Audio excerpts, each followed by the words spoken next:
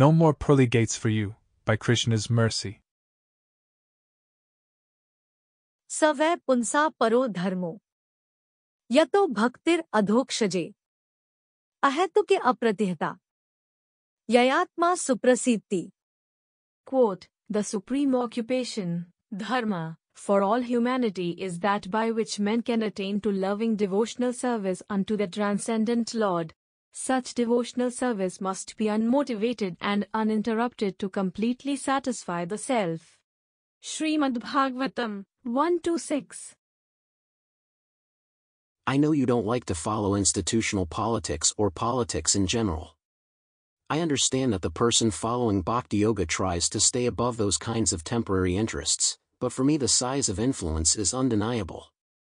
These institutions hold power. They have buildings. They have members. They have literature. You can try to ignore what happens within them, but sometimes I cannot help but find out. I get involved at least on a mental level. I get upset by certain things that I hear. I feel for the people victimized. I want to eradicate the corruption. The latest nonsense is actually a repeat of an old song.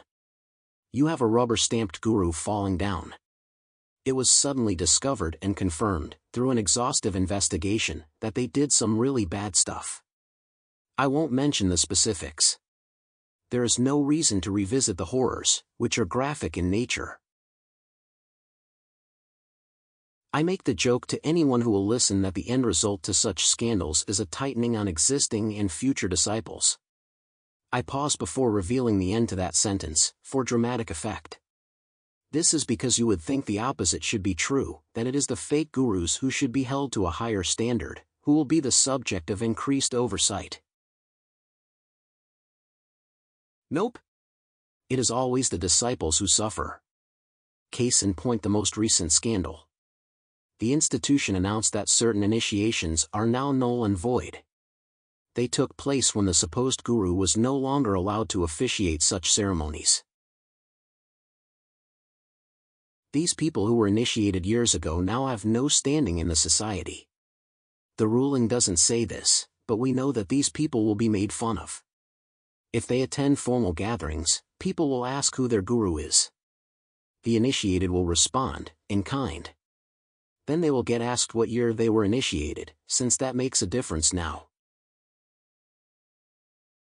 The conversation might go as follows. My guru is such and such. Oh cool, but what year? My guru, 2005. Phew. Then you are legit. If you were from that same guru, but 2008, then you don't really have a guru. You might as well change your name back. You would be on the same level as in you dirty karmi.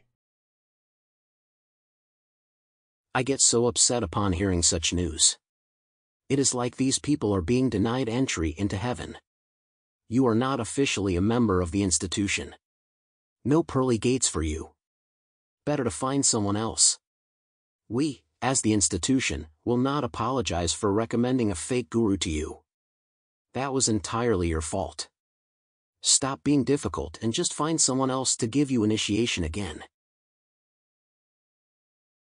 What should these victims do? I feel so much for them. I feel for the people who currently think their guru is just fine. What will happen when the scandalous revelations eventually become public? Their faith will be shattered. They will lose their standing in the institution. It is a giant mess.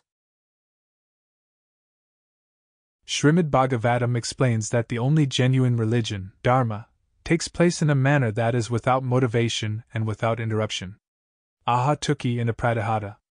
Not seeking anything in return and not being checked by any material condition. These two terms are necessary for understanding the relevancy and conditions upon which the individual, currently within the material world, can find liberation. The final state is actually the original state. The end goal is actually the constitutional position. Liberation is actually a return to a way of living that continues.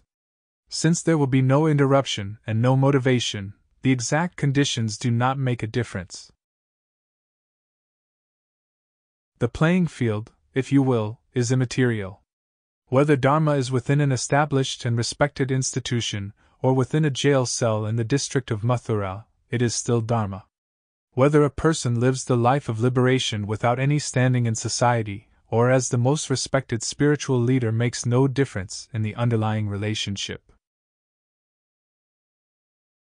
Vedic literature, which is simultaneously a historical record, has countless examples as support for the way dharma breaks the barriers otherwise imposed by the material world.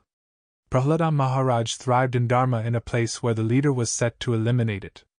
Prahlada's own father had the entire world afraid of him. Saintly people taking disguises. Those aligned with dharma were afraid to let their allegiance be known. The gopis of Vrindavan were not recognized scholars in Vedic teachings. They did not initiate disciples. They did not sit on the speaker's seat at a spiritual discourse. From the authority of Chaitanya Mahaprabhu, we learn that the example of the gopis is the one to follow. That is to say, they are at the highest standard of religion. The crisis of faith, the fallen spiritual guide, the corrupt institution, the shame and peer pressure from the credentialed class, these are certainly unfortunate circumstances. The presence of a single factor can dissuade a person from ever attempting devotional service again. At the same time, it should be known that the power of the object of dharma dominates over any of the opposing forces. Even an innocent child like Prahlada was able to withstand the physical assaults of his father. The devotion did not diminish, it thrived. It increased to the point that the object of dharma arrived personally to give proof to the world that the side of dharma always wins in the end. In closing, example of Prahlada to see. But how possible for me? The evil institution winning. Considering me now as sinning. Such that exploited and thrown. Without any shelter known. But connection to Krishna is my way. Dharma as unimpeded to stay.